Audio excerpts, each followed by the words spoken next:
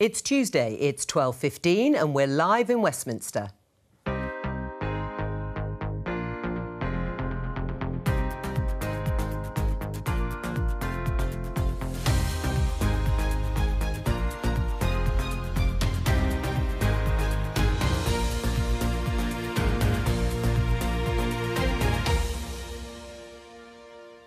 With me today, Conservative MP Conor Burns, Labour MP Rosie Duffield, the Chief Executive of the cross-party think tank Demos, Polly Mackenzie, and LBC radio presenter Ian Dale. Today, Boris Johnson's former Chief Advisor Dominic Cummings has renewed his attack on the Prime Minister's handling of the pandemic. Partly, well, this is terrible, but the people who are dying are essentially all over 80, and we can't kill the economy just because of people dying over 80. Last night is just another stop in his revenge tour, isn't it?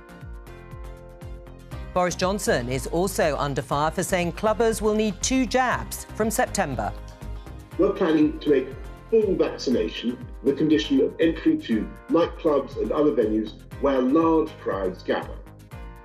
And what if these two became these two? We take a look at the what-ifs of politics.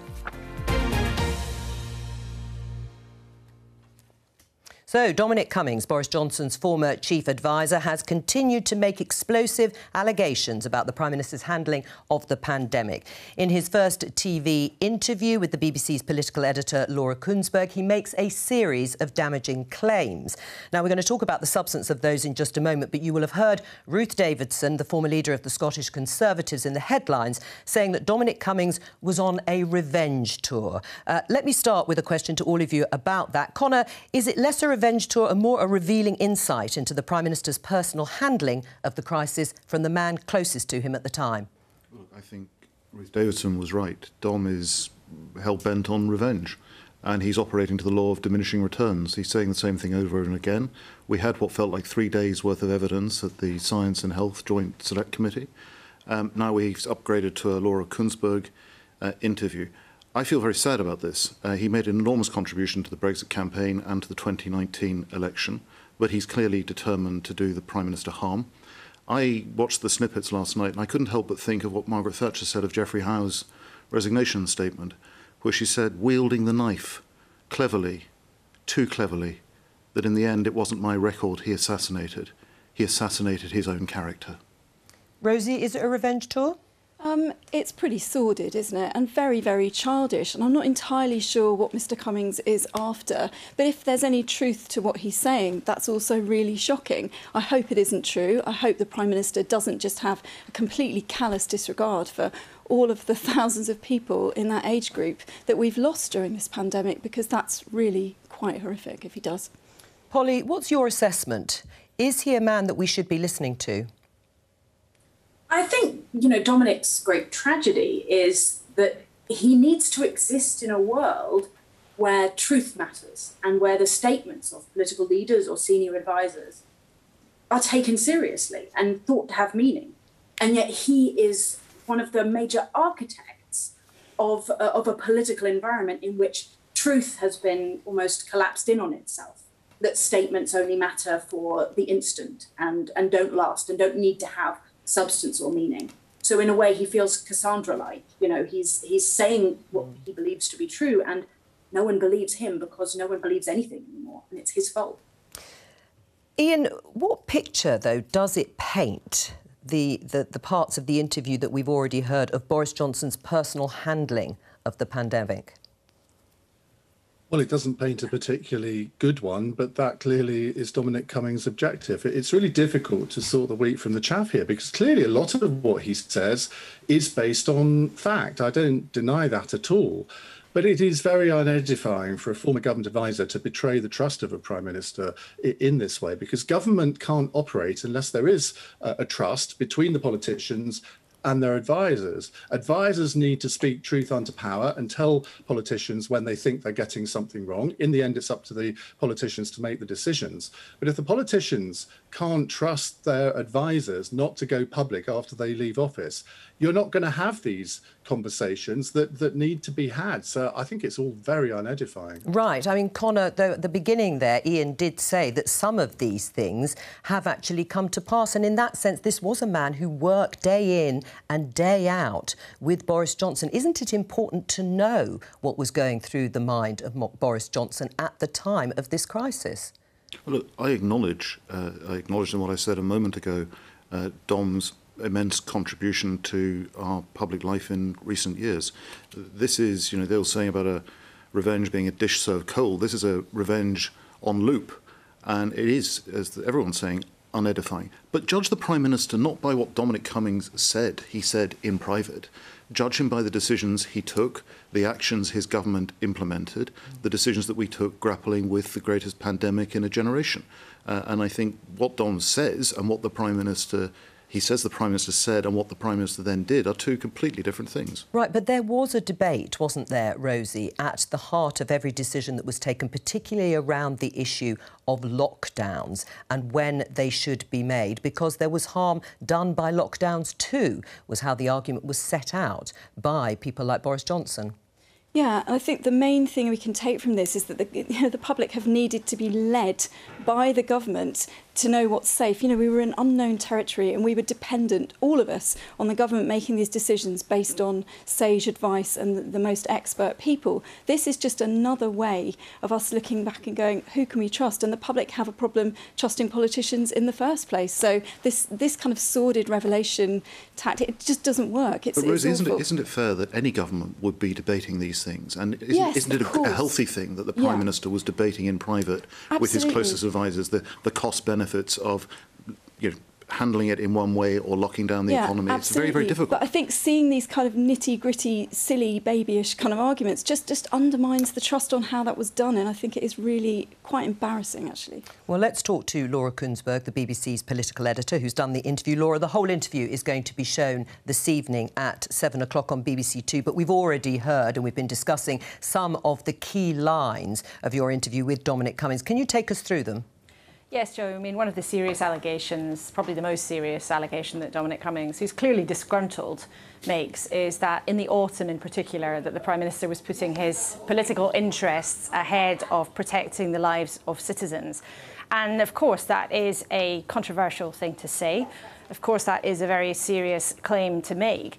But Dominic Cummings was clearly ready and very determined to make that case, to try to give a flavour of that debate you were just talking about that was going on behind closed doors, and the suggestion that, in his view, the Prime Minister was extremely hostile to going for another lockdown in the autumn. Let's have a listen to how he described it. Partly, it's all nonsense and lockdowns don't work anyway. And partly, well, this is terrible, but the people who are dying are essentially all over 80.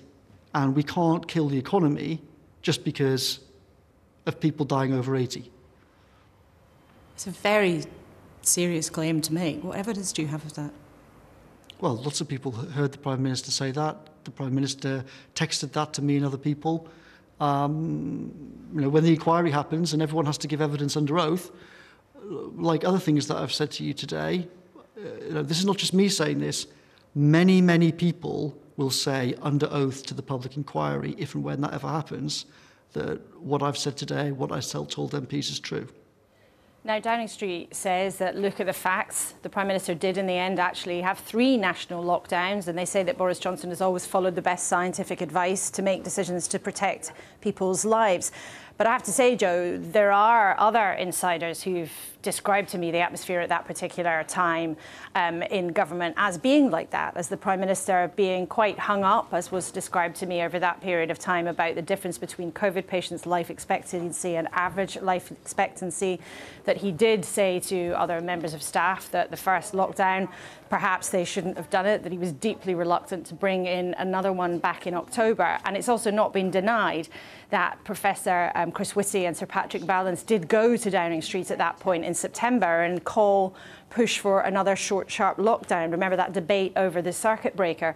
And I think what's tricky for Downing Street to explain, and they haven't denied the content of these, are these WhatsApp messages that have also been shared with us that Boris Johnson sent to aides at the time, talking about saying, I don't buy this NHS overwhelmed stuff, saying that he thought that hardly anyone under 60 goes into hospital, and of those, virtually all survive. Folks, I think we may need to recalibrate. There's a maximum of 3 million people in this country over 80. Now, I heard Jo there, Conor Burns, of course, reflecting that, look, you would expect these kinds of backwards and forwards debates to go on in government. And of course, these were difficult decisions to make. But it does certainly give more ammunition to those people in politics who right now are accusing Boris Johnson of being too cavalier and too reckless about coronavirus. And that's a debate that was just as relevant last autumn. And it's highly relevant today too. The government response, Downing Street response? Well, Downing Street don't deny the content of these WhatsApp messages that I think some people will find quite upsetting to read. But what they do say on the record is that the Prime Minister has brought in 3 national lockdowns. He has stopped the NHS being overwhelmed, and he has always acted to protect people's lives, bringing in the successful vaccination programme and also the furlough programme to protect millions of jobs. And I think, look, Dominic Cummings speaking out like this, it's really going to drive some people around the twist. You know, he's somebody who many people would love to hate because of the fact he got caught out on his journey to Barnard Castle.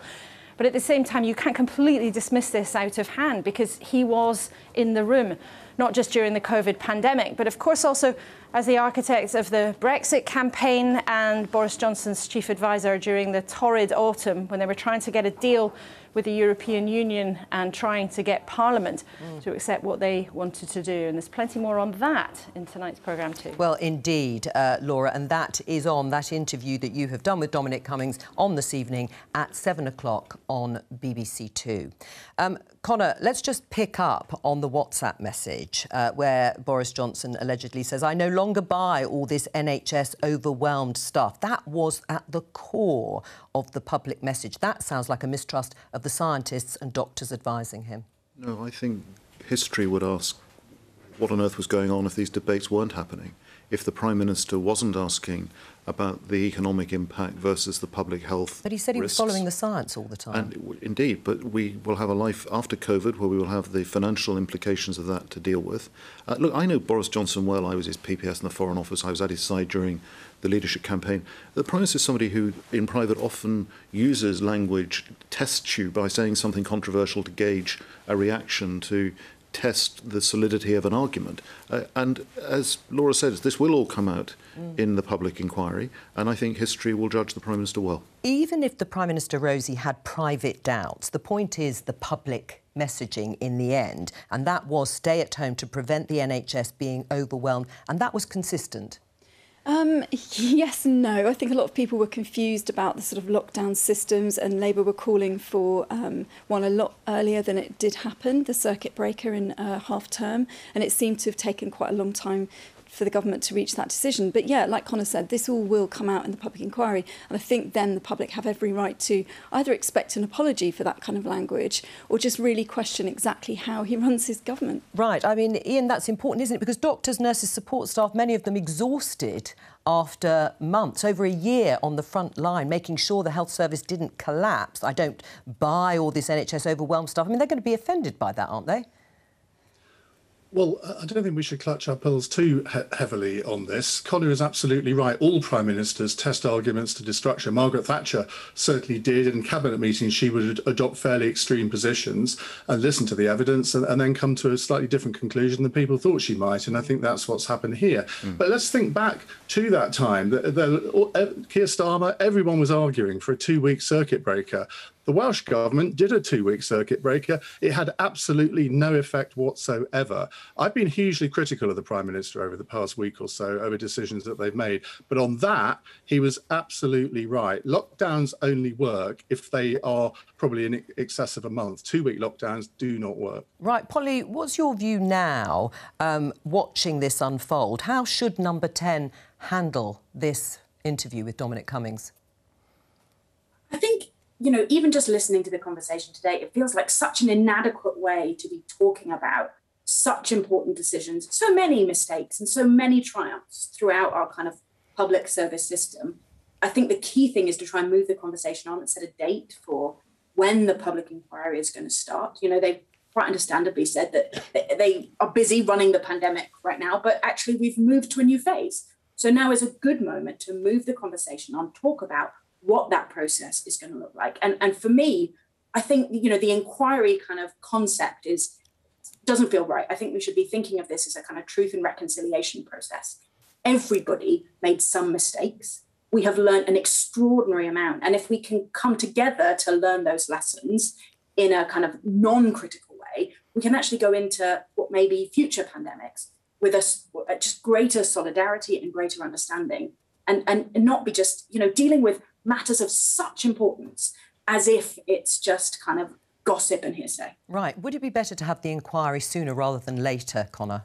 No, I think it's right that the government continues to focus on the response, focus on getting the economy back on track, making sure that we go in safely to the autumn to save lives, protect the NHS, the usual mantra, and we focus on the public inquiry when COVID is behind us, not still a current reality. Rosie? Yeah, I agree with that. I think we have to get all of the evidence and all of the experts together when we've got through it so that we can learn. And I agree with Polly about it being a collaborative way of stopping these things happening again. All right, let's move on. I'm going to show you a couple of headlines because we got an announcement from the Prime Minister on so-called vaccine passports yesterday. This story is on so many of the front pages. If we have a look at the Daily Mail, price of freedom, you will need jab passport. And this is the Metro's front page, which says free cheers. And under the headline, it says club passports on the way. We're going to talk to Silky Carlo, the director of Big Brother Watch. The policy set out by the Prime Minister yesterday is that people in England will need to be double jabbed in order to go to nightclubs and other large crowded events as a condition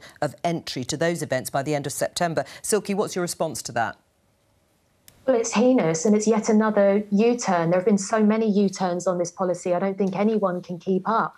It's deeply counterproductive. I mean, the government's been quite honest that this is about coercing young people to receive a vaccination, but this is not the best way to do it. So much research shows that coercion is counterproductive.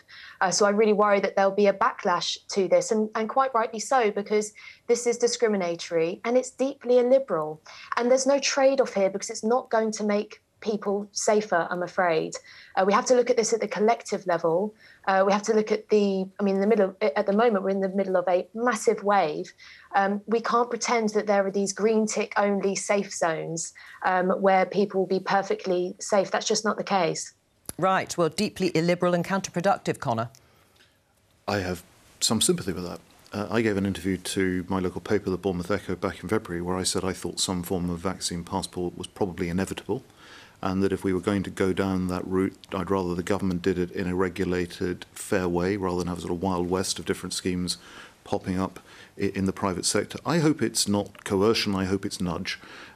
It's interesting they've chosen the date of the end of September. The end of September will be the point by which all 18 to 24-year-olds will have been offered both jabs. The take-up rate so far is only around 60%, which is disappointingly low. I hope that if young people come forward, avail themselves of the vaccination, that we won't need to see this policy implemented. Silky? I think nothing's inevitable, and it really worries me to hear a member of Parliament saying that they think that this massive, actually constitutional change, you know, we are now in the territory of asking people to carry papers, is inevitable. I think what members of the public like me want to see is our parliamentarians standing up for our liberties and for our freedoms, asking where the rationale and where the health case is. A parliamentary committee, the public Affairs Public Administration Constitutional Affairs Committee said there was no health basis for this. No scientific basis is being set out. So what I'm asking MPs to do, for goodness sake, get off the bench. This is a massive change. It's going to harm the vaccination programme. It's going to harm people's trust in the government because we've seen yet more lies, yet more U-turns. And it's going to harm our liberties. All right, well, Connor? Well, look, the Prime Minister himself said some months ago that there were deep and complex issues around any form of having to prove that you were vaccinated. I hope it doesn't happen. And the government are clear that there will be parliamentary scrutiny of this proposal if it comes before. And would you vote against it? I would. Obviously, Mrs Thatcher once wisely said, never make a decision until you have to. I would wait and see what the legislation said. But I'm very clear that I do not want to see vaccine passports, but I do want to see young people come forward for their own sake and crucially for the sake of their elderly relatives and friends and members of their community to keep everyone safe. All right, Silky, stick with us. What's your reaction, Rosie? I think the government should be concentrating on the people who haven't had the vaccine and trying to find out why and incentivise those people to have it if they're feeling unsure, if they're feeling, perhaps they're breastfeeding or they're pregnant and they're not sure about the vaccine. I think we need to concentrate on persuading people that it's a good idea and that it's safe rather than sort of this weird system which we don't even know how it would be governed. Older people without a printer, what are they going to do? They can't just go to their doctor and get a certificate, from what I understand about these proposals. We don't really know how this would work. And young people have been through an awful lot. Let's persuade them, that the vaccine is a good idea rather than sort of offering this. So you would vote against it too? I'm not sure yet. I'd need to see, but it does ring alarm bells. I think there are lots of people who have real concerns about the vaccine. We shouldn't be punishing them. We should be working with them. I mean, Ian, clearly people have a right to turn down the vaccines if they want to. They also have the right to go to nightclubs, and they've only just reopened. But do people have the right to do both things if that particular combination might put others at risk? Well, the problem here is that the government seem to be saying that nightclubs are unique vectors of COVID, and you can understand why they might say that. Well, if so, why did they open them up last night or the night before? To say that they're going to introduce COVID passports in 2 months' time may be a backdoor way of encouraging 18 to 24-year-olds to get the vaccine, but at least be honest about it. And what are these other events where we would have to have vaccine passports? They haven't been clear about that. One of the main failings, I think, over the past 16 months is the mixed messaging. There doesn't seem to be a clarity of message here, and that is so important from government, whether we're talking about COVID or indeed anything else. People need to understand why they're doing something. And what they could have done is say, look, nightclubs we think are really dangerous vectors of COVID, so therefore, I'm afraid we're going to keep them closed for the next 2 months, but here's a support package for all the nightclubs in the country. Now, nightclub owners wouldn't have liked that, but one I talked to last night, Jeremy Joseph, who owns the GAY group of clubs, I mean, he says he feels unsafe in his own clubs. So where does that leave us? Right, that's not very reassuring. Is it the thin end of the wedge, Polly? I don't think it is, though there is, as people were saying, a lot of unclarity about exactly what kind of venues might qualify. We had last year all of this confusion about what counts as a restaurant, what counts as a pub, around different kinds of snacks that qualify as a meal.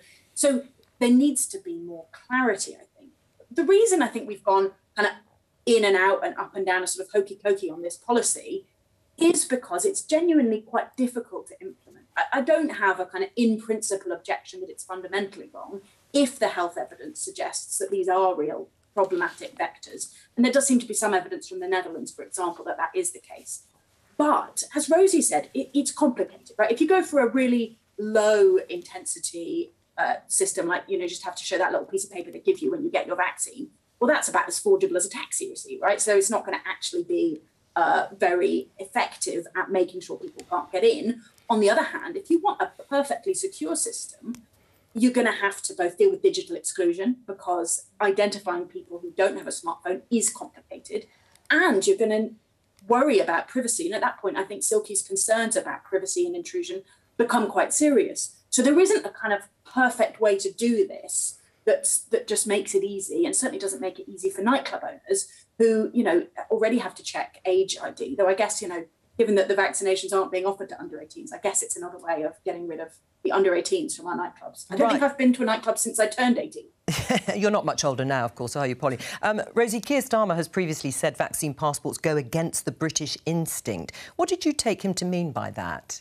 I'm not sure. I don't want to speak for Keir, but I suppose it's all this sort of extra legislation. And we know, for example, just look at what's happened to the Windrush generation. They don't necessarily fit the mould, which would be people that have all these documents of vaccinations. Also, certain parts of the community are really wary of these vaccines. I don't like the idea of discriminating against them. I think we should be persuading them that it's safe to have the vaccine in the first place. That's where we should be focused, I think. Do you accept there hasn't been clarity of messaging here, Connor, on this, particularly because nightclubs have only just reopened, and here they are facing the fact that they are going to have to monitor and police in some way people having double jabs or passports to gain entry? Well, look, what I think is that people who watch these sort of programmes are sick of politicians on here pretending black is white. So, look, obviously this is a change. The government had hitherto said we weren't going down this route. They're now indicating we may go down this route. Now, I think Keir Starmer is right that these sort of passports, ID cards are fundamentally against the British character. The British way, if you're stopped by a police officer who says, where are you going? You can say to him or her, well, I'm come from up there and I'm going down there. What offence do you have in mind that I may be committing, officer?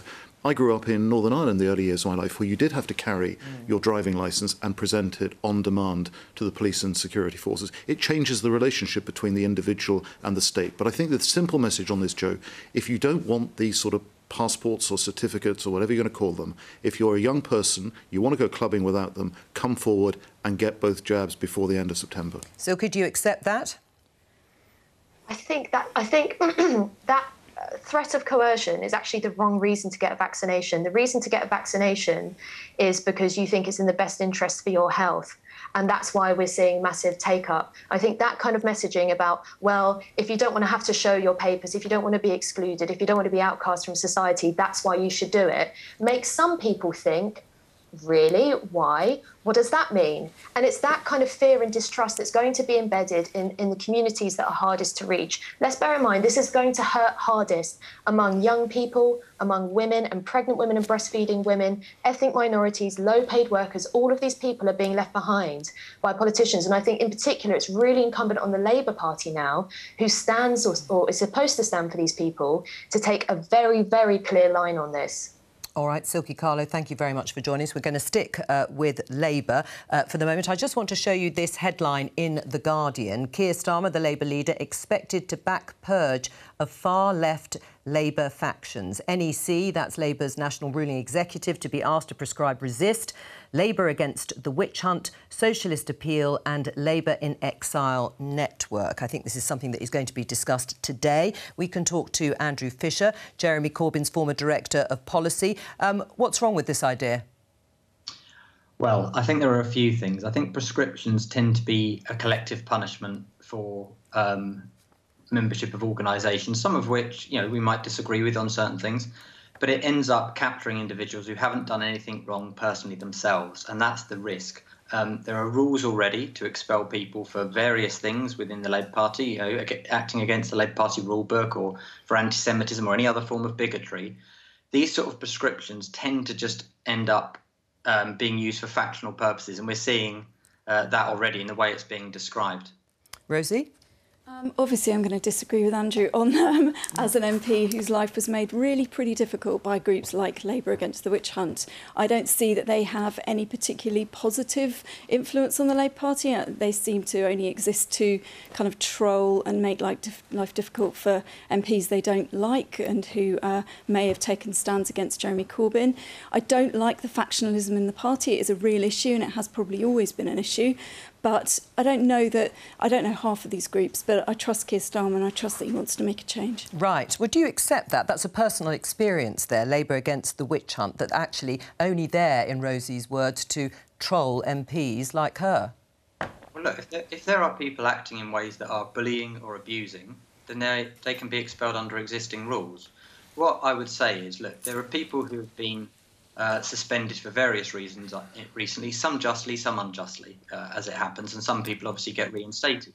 So to campaign against that inherently isn't a problem to campaign against, or to campaign for somebody to be reinstated. I, for example, would say Jeremy Corbyn should be reinstated to the PLP. He's already reinstated as a Labour member. I don't think that should get me prescribed. So there will be people who associate with these groups because they feel a sense of injustice about one case that doesn't necessarily cut across to other cases that are more clear-cut. And I think there's a danger of this. And you've seen Rosie's colleague, Neil Coyle, for example, who's obviously factionally on a very different wing of the party to myself, calling for other groups to be prescribed. And this is where this ends, I think. And there's a danger that the Labour Party spends the entirety of the next few years fighting amongst itself rather than fighting the extremists in government at the moment. Rosie? Good point, actually. Yeah, I mean, of course, there are going to be people that are pro-Jeremy Corbyn who aren't anti the party. But, those of us that have been sort of on the front line during the Corbyn years have had a pretty difficult time. And I think just getting us all back to broadly supporting the party that we're all members of would be a great idea. Are you a member of any of these groups, Andrew? I'm not, no. I have to say I had to look up a couple of them. I mean, it seems to me that a couple of them are for people who have left the Labour Party anyway, so I'm not quite sure what the purpose is of expelling people who have already left. Right. I mean, would you consider joining any of them, the ones you've heard of? No. I mean, I've known Socialist Appeal, for example, which is on there, which is a kind of, is the pro-Labour split-off from Militant in the early 90s. That's been, in the Labour Party since under John Smith, under Tony Blair, under Miliband, under Gordon Brown, under Jeremy Corbyn, of course, as well, and under Keir Starmer today.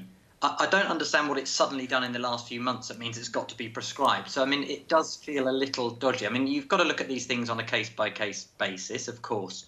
But, the last time there was any real prescription of organisations was around Militant, and that was an entirely different organisation that was trying to, take over the Labour Party and had its own MPs, had its own policy programme that it's... Well, isn't that the point? Different to anything today. Right, but isn't that the point here, that if you're at odds with what the Labour Party stands for and Labour Party values, however that is constituted, then surely you can't necessarily be part of the Labour group?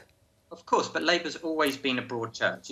When Jeremy Corbyn was leader, there were lots of people arguing for a completely different direction for the party. When Tony Blair was leader, there were people arguing for a different direction then. We've always been a broad church that embraces a kind of diversity within boundaries, from social democrats to democratic socialists. All right, That's always been OK, all right, well, let me just show you this tweet from John McDonnell, who is on your wing of the party. Obviously, Andrew, or you are on his, as the former Shadow Chancellor. Standard Blairite fare to try and show how strong a leader you are by taking on your own party. But bizarre to do it by expelling people, most of whom have left already. Looks desperate when what is needed is restoration of whip to Jeremy Corbyn, publication of Ford and taking on Tories. Is he right, Rosie? I don't think so, no. I think, it would be great to have us more united, but this broad church argument is always brought out by factional people, and we're so broad we need to at least stand for some of the same things. We cannot provide an effective opposition if we don't know what we stand for, and we're still arguing about that and who our leader is and all of that forever. We just look ridiculous and ineffective at the moment, and Keir is trying to sort of curtail that and to make us look united, and that's a good step in the right direction. I mean, Andrew, if I look at one of the groups, Resist, set up by Chris Williamson, former Labour MP after he was suspended, they have said that anti-Semitism claims were exaggerated and were reported as having ambitions of becoming their own separate party. People may ask, what do you have to do in your mind to be a prescribed organisation? Well, but by definition, they've set themselves up outside the party if they're thinking about being another political party. So prescribing them is like prescribing the Green Party or something. If they're going to be a different political party, they're already outside the party. I've got no truck with Chris Williamson. I think he's a complete shyster. It's like a pound shop George. Watch the language, please. I think shyster's well, right. it might be, but just let's try and remember it's daytime. Don't worry, I'm not telling you off. OK, I'm sorry, I felt a bit chased. No, don't feel too chased. Already. But listen, let me bring the yeah, go on. Sorry, finish your point. I think there are organisations like that. Clearly, if they tried to come into the Labour Party, that would be an issue. But I mean, I don't really know. I suspect it's 10 people and a dog, really. I don't suppose it's any organisation of any size or scale that Labour needs to be worried about. And the party, to come back on Rosie's point, the party is broadly united. I mean, Keir won a mandate for a policy platform, which we've heard hide nor hair of since, that united people. He won 56% of the vote. But the party was united. What we're lacking, actually, is any sense of leadership or direction from the leader. Polly, what impact do you think this will have? I think, you know, the key thing for Keir Starmer as a leader is to spend as much time as possible talking about the change he wants to make in the country. And inevitably, in-party factionalism distracts from that. The question is whether making this move reduces factionalism in the long term, sort of, you know, just pulling off the plaster or whatever it is, or whether it creates a kind of a further tension ongoing. One kind of theoretical point, it's fascinating to hear Andrew talk about individuals being the kind of locus of proscription rather than groups. But it seems to me that one of the things that the Labour Party understands best of all is that groups acting collectively have different impacts to individuals, and that therefore you might need to act on a group rather than simply acting on individuals if the behaviour is problematic, which, you know, I mean, I'm not an expert on. Ian, is this important for Keir Starmer? I think it's incredibly important. And I think all of his actions and words now have to be directed at Mrs. Miggins, 32 Acacia Avenue, Halifax, because she's the type of voter that is either going to get Labour back into power or not. All of these seats that Labour have lost since 2005, most of them have to be won back. Now, Mrs. Miggins doesn't really care about internal factional politics, but she does care if she thinks that the Labour Party is being taken over by what she perceives as communists. And at least one of these organisations, I read in the paper this morning, that is the allegation. Now, all political parties are coalitions, broad churches. You do have groups from all over the political spectrum, but there have to be limits. And I think Keir Starmer's doing exactly the right thing. Yes, Andrew's right. It is a bit out of the Tony Blair playbook. But hey, he won 3 general elections. A lot of Labour people seem to forget that. Right. On Ian's point, Andrew? Well, Tony Blair inherited a 20-point polling lead from John Smith. It did, but I meant the point before, actually. Sorry. I meant the point before, though, about Mrs. Miggins. Well, Mrs. Miggins, if she lives in Halifax, already has a Labour MP, Holly Lynch, who's very good. That's not one of the seats we need to win back. All right. To be a Take one of the others, then. But, you know, I think the problem is we're not speaking to the country. I think a lot of the people, you know, there was a poll out for Ipsos Mori earlier this month that said 46% of Labour voters don't think Keir Starmer's the right person to lead us into the next general election. Now, whether I agree with that or disagree with that, that's not a good sign. Labour's polling YouGov out today, it puts us at 13 points behind. Now, 2019 was a disastrous election for us, but it was 11 points behind. We're going backwards, and that's a big problem, and this doesn't help us move forward. Andrew Fisher, thank you. We're going to talk about Ian Dale, our guest's book. You can see the front page there, the title, Prime Minister Pretty. Now, it is, the book imagines, what might have happened if certain political events had gone differently. Interestingly, that chapter, which I think is the final chapter, Ian, is actually casting ahead, isn't it, to the future if she becomes Prime Minister. Why did you write it? It was a bit of fun, really. I think all counterfactual history or counterfactual sort of things that might happen in the future, they're based on a degree of fact, but they're often sliding doors moments. Sort of what would have happened, for example, if JFK hadn't been assassinated in November 1963? Would he be seen in history as a great president or not? There are all sorts of these, and we've done. This is the 5th volume of this book. There's 23 different essays in it. Quite a few of them are sort of from modern times, but you've got ones going back in history about sort of what if Ireland hadn't been neutral in the Second World War, that sort of thing. So I wrote the Priti Patel chapter as a bit of fun. I wrote it as fiction, but it's based on a little bit of, I mean, it could happen, let's face it. Well, is that a scenario you'd like to see play out, Connor? I read it yesterday. It's great fun. I think the premise of it is wrong, and that is that Boris is going to get fed up and walk off into the sunset in about 2 years' time. I can assure you the Prime Minister's appetite for the job and appetite to see the job through is absolutely undiminished, despite all the challenges we've had over the last year.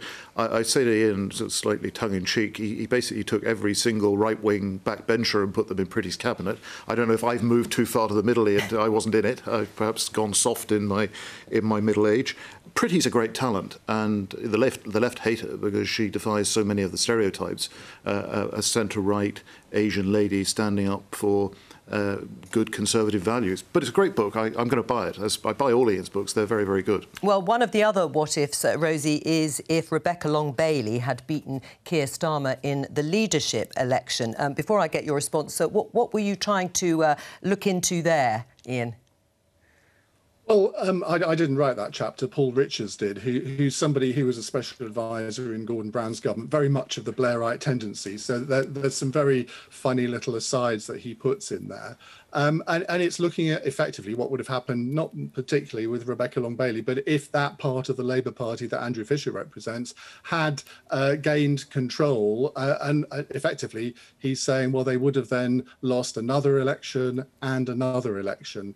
And then he posits a leadership campaign in 2027 between Wes Streeting and Zara Sultana, really the left versus the right. Right, well, you're laughing there, Rosie. What's your view about that what if? I think this is going to be a welcome relief from the real life of politics at the moment. I mean, satire is incredibly difficult to write. I know, I tried to do it before I got elected. This is even worse at the moment because we're living through this bizarre, surreal political age, and hats off to Ian for having a go, and I can't wait to have a read of it. But yeah, I don't know if that scenario will ever happen. We'll have to wait and see. All right, well, one of the other things, Polly, is if the COVID response had been led by a woman. In that scenario, Theresa May teams up with Lisa Nandy, obviously former Conservative Prime Minister, and Lisa Nandy on the shadow team for Labour, to lead a more cross-party response. Do you think the response would have been different under a female leader?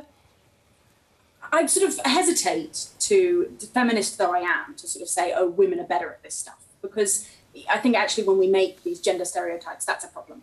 But I do think a cross-party approach would have been incredibly beneficial and important to hold the country together.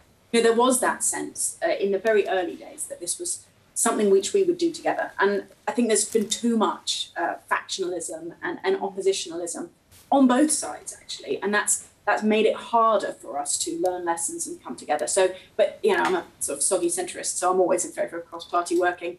And I hope that we get it on, you know, on social care, on climate change. I would much rather see our Parliament operate to tackle the great national challenges with the view that everybody in Parliament has been elected and has a legitimate voice, instead of thinking you can only get things through if you get the votes from your side because the other guys are evil. Did you agree with that? Yeah, absolutely. I'm very much a cross-party person, and I think we only do get these huge things tackled if we work together. You know, we might only have this particular government for another few years, and then it's our turn for 5 years. You know, you can't make long-term goals realistically like that. I mean, that's a very simplistic way of putting it, but I think most people want us to kind of get along and solve these huge crises together. Actually. Right. Well, let's wind back a little bit to one big decision that was made, because one chapter, Ian, looks at what would have happened if Remain had won in that referendum in 2016. And actually, it turns out the chapter quite similarly to real life. David Cameron resigns a year after that referendum. Boris Johnson becomes Prime Minister and wins a big election victory on a pledge to level up the north of England. What did you make of that chapter? Well, I thought it was interesting in that, as you say, it ended up in exactly the same position that we are today. And obviously, the European issue would still be a divisive one, because if Remain had won 52-48, Nathan Morley, who wrote the chapter, he posits that, well, Nigel Farage would not have gone away. He wouldn't now be a presenter on GB News. He would be still leading the campaign to get Britain out of the European Union. And Boris Johnson would probably have been elected leader of the Conservative Party on a mandate. I mean, Nathan says he wouldn't have been specific about another referendum, but he would have given a nod and a wink to people who would want one. So I actually thought that was one of the most insightful chapters in the book. We'll never know what would have happened on all of these chapters. We can never know, but they all represent a pretty good guess at what might have happened in different circumstances. Well, let's briefly imagine, all of us, would we have been in a similar situation, Connor, if Remain had won? I mean, the honest answer is who on earth can tell. I just feel actually slightly queasy just rethinking that dreadful referendum and the events after it, and just thank God it's behind us. I think an interesting book to be written is how on earth the Remain campaign ran such an atrocious campaign. Because there were so many good arguments. I remember talking to Dan Hannan about this. So if we were in charge of the Remain campaign, the sort of arguments we would advance, which would be very, very different than Project Fear. Polly? Yeah, I mean, I think relatively books have been written about that. I don't know, books like Ian's are kind of so fascinating because they help you to understand how fragile our reality is. I always like the Terry Pratchett analogy that there are sort of infinite trouser legs of history. And in a way, as a kind of campaigner, it helps me to feel that there is always the hope for change. You can always be making a difference, even with, you know, small things that you do might just be pulling that lever on the train lines and setting the train in a more positive direction.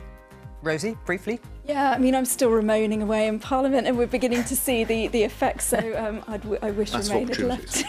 What was that? Massive opportunity. I wish Remain had won still. Well, Ramon away. That's all we've got time for. Thank you to all of my guests. And, of course, I will be back with Prime Minister's Questions at 11:15 tomorrow. Bye-bye.